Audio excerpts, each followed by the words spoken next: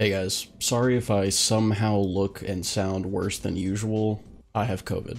I wanted to make a video for anyone who maybe still hasn't decided what class they should make their alt, and maybe you needed some help with that decision. Before I get into it though, I have two general pieces of advice. For one, don't make an alt if you don't feel like you need to. If you're someone with limited time or you're still going through the early tier 1 gearing process, then it's probably not worth your time to make an alt right now. It's probably not a good idea to divert attention away from your main class if you aren't even doing all that you should be with them each day. Once you've started hitting a wall with your upgrade materials, or you find yourself finishing all of your daily content with nothing else to do with your time, then go ahead and power pass another character up to 50 so you can get the most out of your time. My second piece of advice is if you've genuinely fallen in love with a class and you want to make it your alt just because they're really fun, go ahead and do it.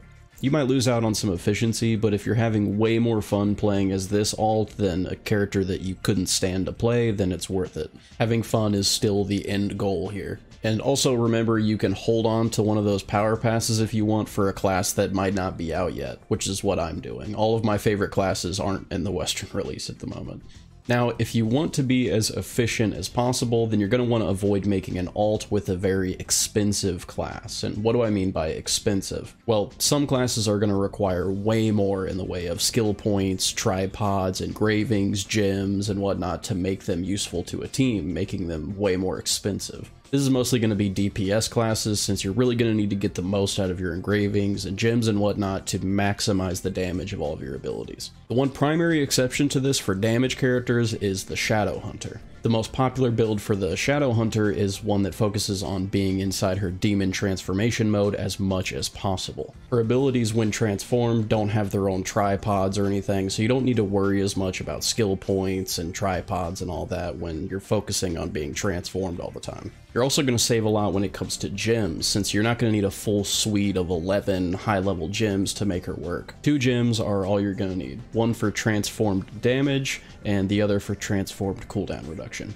That's it. So if DPS characters are on the more expensive side, then it would make sense that supportive characters like the Paladin, Bard, and Gunlancer are on the cheaper side. Especially for the Bard and Gunlancer, you don't really need a lot of engravings or gems or anything like that to be useful to a team. Damage characters really need to be picky about their gear, but supportive characters don't need to worry about that so much. Most of the buffs and heals and shields that they provide are fixed amounts and they can't be changed by gear. One other way you're going to save big with these classes is with healing potions. Bards, Paladins, and Gunlancers all have a lot of heals and shields to prevent you from needing to use a lot of health potions, which is obviously going to save you some money in the long run. And the Shadow Hunter too heals herself whenever she transforms, so the same applies to her. You can also get away with being less geared on support characters because they're always in such high demand. Every group is going to want a support of some kind, so if you're a Paladin, Bard, or Gunlancer, you can have not perfectly optimized builds, and teams are still going to want you a part of their group because you fit into any kind of content perfectly. Now, outside of just supports and DPSs being different levels of expensive, there is another factor that plays into how expensive a class can be, and that has to do with their popularity. I'll have a chart here that shows the general popularity of each class, but you probably don't want to be picking a class that's incredibly popular. If you're playing as one of the most popular classes in the game, then getting good engravings or gear for them from the auction house is probably going to be a bit of a nightmare, since these things are going to be in very high demand and the market's going to be very competitive around them.